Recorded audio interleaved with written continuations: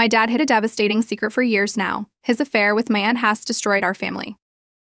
Growing up, there has always been a constant conflict in our house regarding our cousin Mary. You see, I'm my dad's youngest child and I have two older brothers, Brett and Jason, who are twins. The three of us agree that our dad loves Mary and shows more priority to her over us. This might sound childish to complain, but imagine spending your whole life being overshadowed and compared to your cousin, who isn't all that impressive to begin with. Mary, my cousin, is 1 year younger than me and the only child of my uncle and aunt. Naturally, they adore her and shower her with affection, which is completely understandable. What really bothers us, though, is how much our dad dotes on Mary. It feels like he loves her more than us, always buying her everything she wants, giving her more attention than he gives us. This favoritism has always been a sore spot for my brothers and me, making us feel overlooked and undervalued since we were young. Mary and I started attending school in the same year, even though we were a year apart, as both our dad and uncle wanted us to grow up together.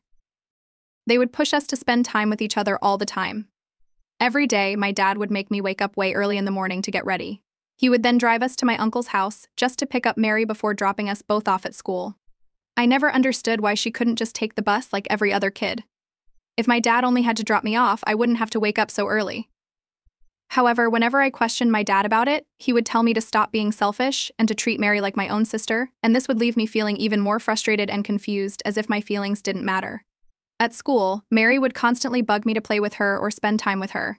Unlike me, she was an introverted kid who didn't have many friends. I, on the other hand, had friends and liked spending time with them, which made Mary unhappy. Every day after school, when my dad came to pick us up, she would complain to him if I didn't spend time with her during lunch that day.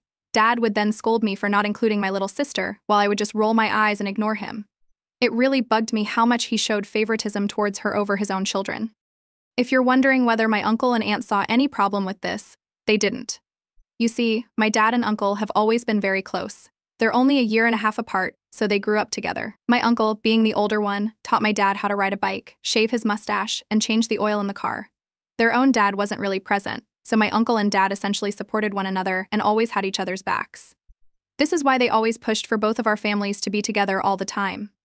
In the beginning, my older brothers told me that Mom never enjoyed spending a lot of time with my uncle and aunt, but she had no choice since they would visit our place frequently. Whenever she tried to discuss it with Dad, he would dismiss her feelings and saying that family is meant to be close and that he enjoyed spending time with his brother. While my mother didn't mind if Dad spent time with his brother, she felt obligated to socialize because my aunt came along as well. I guess sometimes people just don't click, which is why my mother just didn't enjoy spending time with my aunt every day. She found her to be very talkative, overly familiar, and flirtatious with men. This was understandable as my aunt and uncle at that time had an open marriage, which meant they could freely flirt and sleep with whoever they wanted to. My aunt would frequently share details with my mother about the various men she had flings with, which made my mother uncomfortable since she did not believe in that sort of marriage. She also felt it was inappropriate to have such conversations in a household with children, and that's why whenever my aunt and uncle visited, she would send Brett and Jason to play with other kids in the neighborhood to prevent them from overhearing these adult conversations. And my dad, on the other hand, never really had any issue with my uncle and aunt's marriage and would laugh hearing their adventurous stories. The year my mother became pregnant with me, my aunt finally confided in her that she also wished to conceive. However, she and my uncle had been grappling with fertility issues ever since they got married. Upon hearing from the doctor that they might never have a child, my aunt and uncle were deeply saddened and often argued. Eventually, they decided to stay married but have an open relationship so they could explore other connections while remaining committed to each other. However, my aunt admitted that she still yearned to have a child of her own. My mother encouraged her to consider alternative options such as adoption or IVF. Although these choices were costly, they were viable paths to pursue if they were serious about starting a family. When I was born, my mother experienced complications that tragically resulted in her death due to blood loss. My brothers have shared with me how traumatic it was for all of them to feel the conflict of emotions, sadness over our mother's passing, and joy that I was born safe and healthy, just as our mom would have wanted. However, Dad was inconsolable. He refused to leave our mother's side and sat next to her, unable to process the fact that his wife had passed away. I can't begin to imagine how much it would have hurt him, but he has never shown any resentment towards me or blamed me in any way, even though I wouldn't blame him if he did. I wish my mother were alive as I miss her all the time, even though I never got to meet her. My brothers have so many stories about her while I only know her through pictures. The first year after I was born, my dad and brothers faced challenges in taking care of me as they were not accustomed to caring for a girl. Despite this, my dad took charge and my brothers followed his lead. These three men have always been there for me unconditionally. I can't recall a single day when my brothers fought with me. While growing up, they would take me with them everywhere, and I was like their little sidekick. And even when they played video games, they would let me sit right by their side so I could watch them play in awe. They have never argued with me over food and always let me have the biggest slice of pizza if I wanted it. I have always had priority when it comes to using the bathroom because they understand that some days of the month, I might need it more than they do. I know brothers can be mean and annoying at times, but mine are complete sweethearts. They treat me like a princess. While I've heard many stories from my friends about how siblings fight with each other, I haven't experienced that because both of my brothers are calm and level-headed. The most we've ever disagreed about was a movie, and even that got resolved quickly with a simple vote. Our bond has always been harmonious, and I feel lucky to have such understanding, caring brothers. After my mother passed away, my uncle and aunt were always there for us as we grew up. Thankfully, my aunt got pregnant just a year after I was born. The news of my aunt's pregnancy was a source of joy for everyone in our family because they were aware of the long struggle and effort my aunt and uncle had put into trying to conceive a child. When Mary was born, she and I spent a lot of time together since we were only a year apart, and both my dad and uncle wanted us to bond from an early age. Initially, I liked spending time with Mary, but when you are forced to spend time with someone every other day, you quickly start to lose interest. As I started going to school, I made new friends and naturally began spending less time with Mary. However, both my dad and uncle expected me to be there for her and to look out for her at all times. Mary has a tendency to be a crybaby and has always been quite dramatic because she grew up with siblings. She never learned to share and was always very possessive of her things. Unfortunately, my uncle and aunt never corrected this behavior, so it continued into her school years. She would argue with anyone who tried to borrow her pencil or eraser. Whenever she had a disagreement with one of her classmates, she would have a meltdown on the floor. Naturally, kids don't like other kids who behave this way, which means they stopped including her in their games or would avoid her on the playground. Whenever she complained to her parents about this, they would blame the teacher or other students for not being inclusive rather than acknowledging the flaws in their own daughter. Being forced to spend a lot of time with Mary was natural for me to lose my patience around her. She wasn't easy to get along with. If she wanted to watch a TV show, we had to sit and watch it even if I didn't share the same taste. If she wanted to eat at a particular restaurant, I had to agree, even if I didn't want to, or she would throw a tantrum. If I had to attend a birthday party where only I was invited, my aunt would pressure my dad to convince me to take Mary with me so she could make new friends. I would end up arguing with my dad because I was becoming exhausted from always being around her. Mary also had a bad habit of always showing interest in the guys I liked. If she saw me getting close to a guy, she would approach him and introduce herself as my sister, emphasizing how close we were. Then, she would proceed to spill embarrassing childhood stories about me, as if they were funny. When my brothers graduated from high school, they were already aware that our dad didn't have enough savings to send them to college. Consequently, both of them worked very hard to secure partial scholarships that would significantly aid them. They also had to take out student loans in order to finish their education. The expectation was that I would follow in my brother's footsteps and hopefully get a scholarship. I knew before I graduated from high school that I needed to improve my grades and start applying to good universities. Therefore, during my last 2 years of high school, I reduced the amount of time I spent with my friends and focused more on my studies. Mary would often text or call me to hang out, but I would ignore her requests. She would insist that people our age needed to have fun and that I was wasting away my time in the library. The year I graduated high school, I received acceptance letters from 2 of my favorite universities and needed to choose between them. Mary had also been accepted into a university, which was not the same as my options. However, one of the universities that accepted me was in the same city as her university, so my family expected me to choose that university. Mary excitedly talked to me about how she couldn't wait to get an apartment with me and live together so we could attend our classes and also have fun. I couldn't help but find it cringeworthy. I liked my cousin, but I didn't want to spend my entire college life stuck with her against my will, so I chose the other university without discussing it with my dad. Since I had a scholarship and was the one taking out a loan, it was essentially my decision anyway. When my dad found out, he was furious with my decision. He tried to force me to change my university, but I firmly told him that it was my life and my choice. He expressed how disappointed he was that I would knowingly choose another university just because I didn't want to spend time with my cousin. He tried to convince me that having a sibling like Mary is the best thing in life. This frustrated me, and I retorted that I did have siblings, my brothers, and I loved spending time with them. I told him he should stop forcing me to spend time with her because I was an adult now and needed to make my own decisions in life. Both my aunt and uncle also made their disappointment known. They called me to express how much Mary had been looking forward to living with me and how it would have made her college experience much better. However, I just didn't care and was happy with my choice of college. One day, as I was packing my things into boxes and preparing to soon move out of home into my college dorm, I heard my aunt pull up in her car. This wasn't unusual since lately, after my brothers moved out, she would sometimes come over to spend time with my dad or cook for us. Typically during these visits, I would try to stay out of the house so as to avoid her. However, this time I was home, so I locked myself inside my room and remained silent, hoping that my dad would think I was asleep and wouldn't call me to join them. I could hear the two of them talking and laughing downstairs. Curiosity got the better of me, so I peeked my head out like any other curious child and strained my ears to listen to their conversation. That's when I heard my dad mention something about a college fund, which immediately caught my interest. I tiptoed out of my room and made my way downstairs to listen more closely. As I listened in, I heard my dad tell my aunt that he had been saving money for Mary's college fund for a while now. He assured her that Mary would never have to take out a college fund because he had it covered.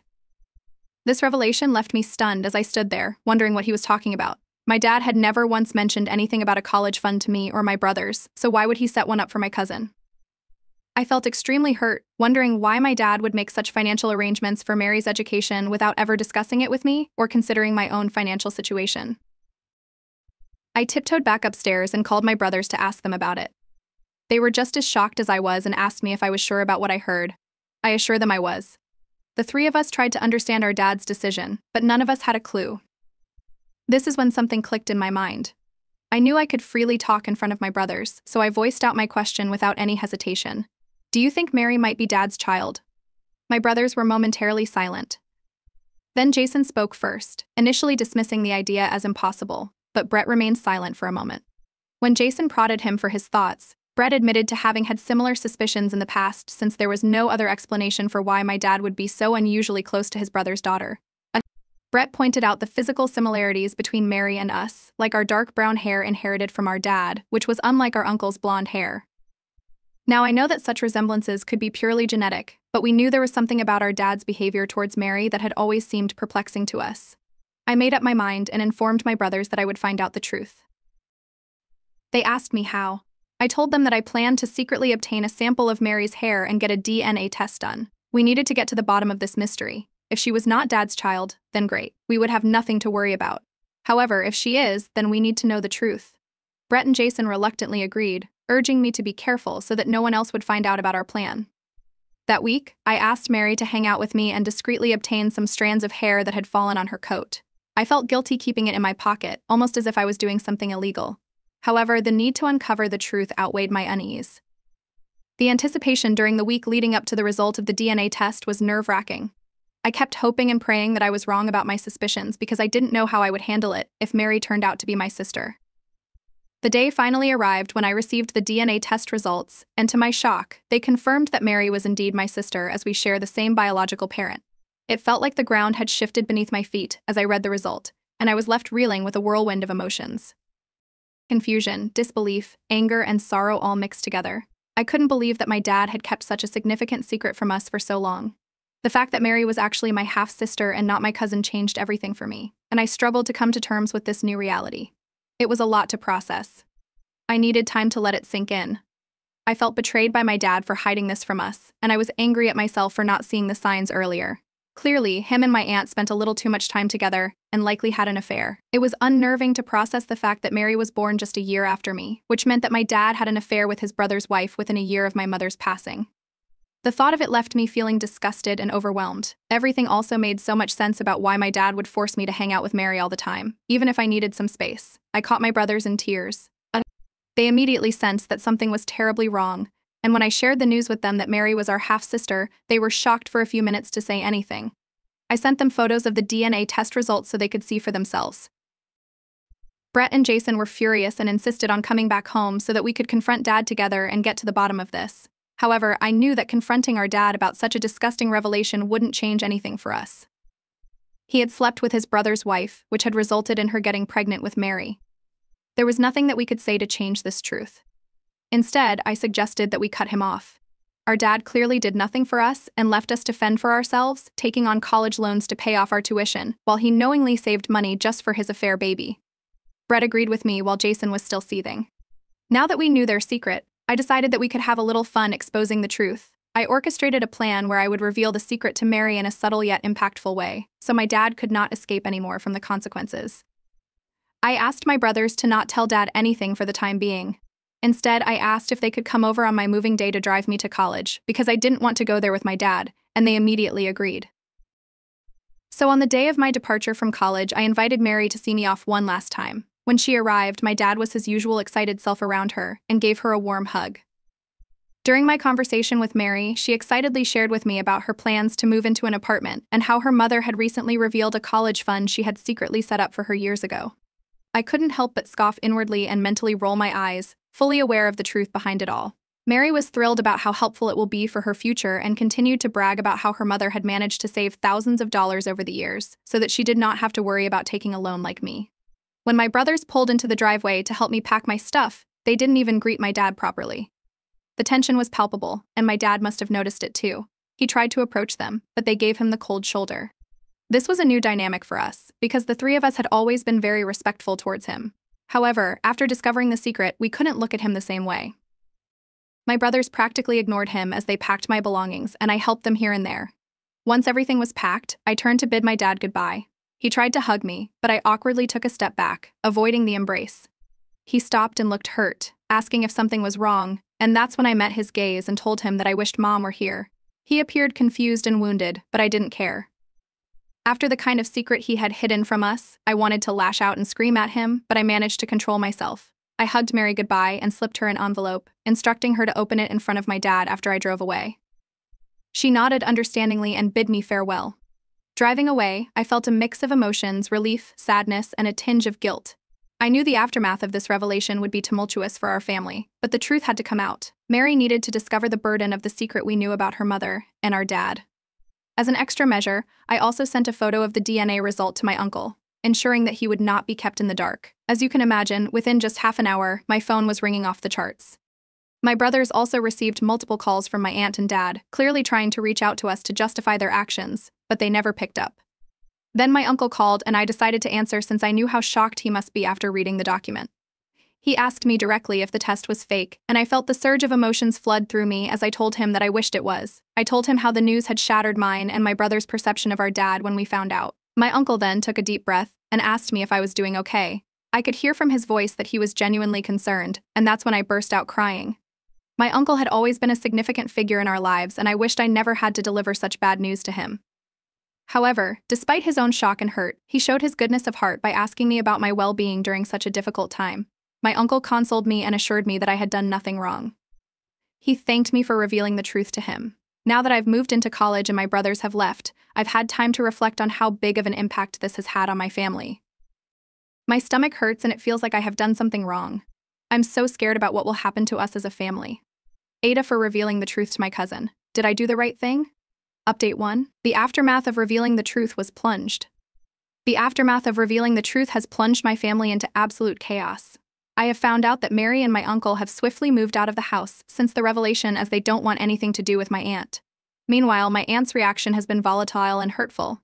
She has bombarded me with a barrage of texts ranging from abusive accusations to attempts at justifying her affair with my dad. In her messages, she even went so far as to blame me for breaking up her marriage.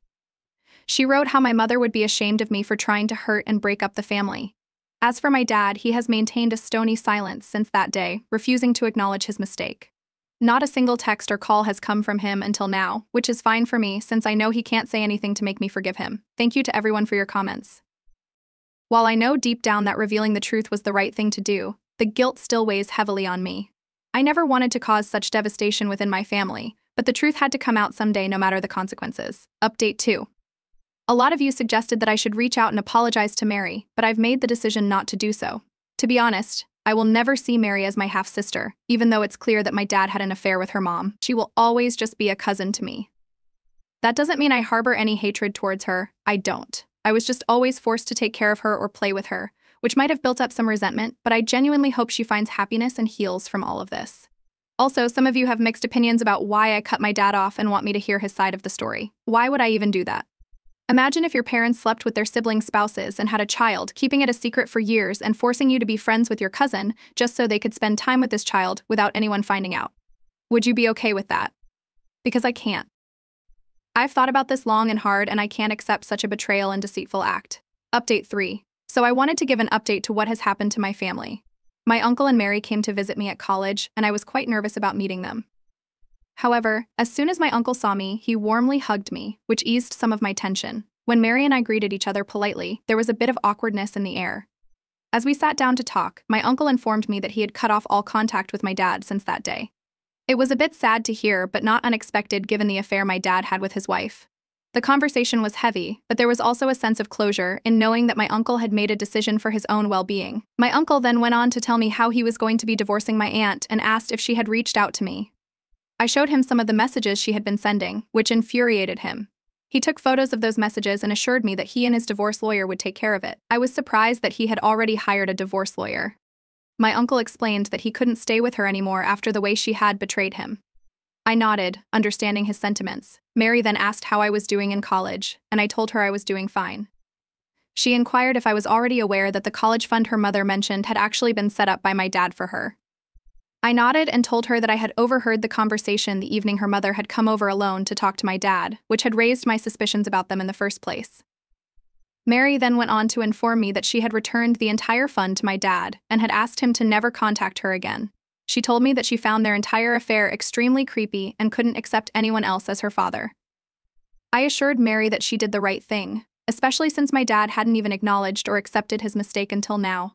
My uncle grimaced, clearly still angry, and told me how the night he found out everything, he had driven to my dad's place ready to punch him to death.